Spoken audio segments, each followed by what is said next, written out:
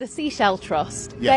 they signed a letter saying that children's services are at breaking point. Will you admit that the cuts the Conservative government made to children's services have been devastating and dangerous to some vulnerable children? Well, we are supporting the Seashell Trust in a way that you can see today. We're also putting £500 million just into youth clubs in this new Conservative That's £500 approach. million over 5 years, which doesn't go anywhere near what's been cut in the last 10 years. But another £1.5 billion into adult and children's social care to support local councils. But councils are facing a £3 billion funding gap for children's services by 2025. When will councils get the money that they need to help vulnerable children? Back into supporting councils for adult and children's care, and we will continue to step that up. The only way you can do that is if you have a strong and growing economy, and if you look at what we're offering, it's a programme of growth and expansion. I'm not asking you about the economy. You came here to a place that helps and works with vulnerable children, and I'm asking what you'll do for them. In Manchester, funding for children's services has fallen 45%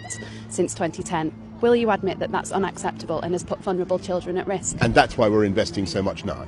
And but you're not investing as much that's been cut. Well, of course, it's also true that in 2010, which you refer to, the last Labour government, as you know, I'm not asking you about the Labour government. I'm asking you about yourself and why you've come here today, and whether you will give these children the funding that they need through the councils. The answer is yes. And so councils will get the £3 billion that they need by 2025? Well, we're putting 1.5 billion more now. We're putting $1 billion more every year for adult and child social care every year up till 2025. So the funding that's a is no. coming They in. won't get exactly what they need. I think you're if I may say so, you're being. But we have you seen the photo, Prime Minister? Have you seen the photo? I've just been told about it by the BBC. We need to be making investments. This is the photo. We need to be making investments now, and that's why we're putting £34 billion. This is a 4-year-old boy, Prime Minister, suspected of pneumonia, forced to lie on the floor on a pile of coats. I understand.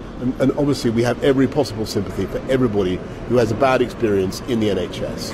And that's why we're putting the record investment into the NHS now. But we cannot get on and make those investments. We cannot get on and turn this country around, put in 20,000 more police, upgrading 20 hospitals, 40 new hospitals. I'm talking about this boy, Prime Minister. How do you feel looking at that photo? Of course. And let me tell you that I haven't had a chance to look at it. Why don't look at it now, Prime Minister? I'll study it look at it now. This is Jack Williman.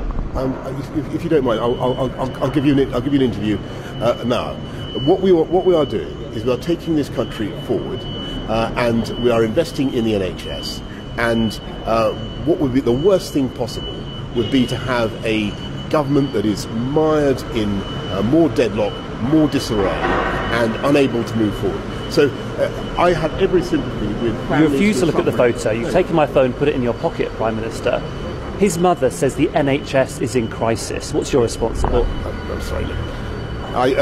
It's a terrible, terrible photo, and I apologise, obviously, to the families and all those who have terrible experiences in the NHS. But what we are doing is supporting the NHS, and on the whole, I think patients in the NHS have a much better experience than this poor kid has had.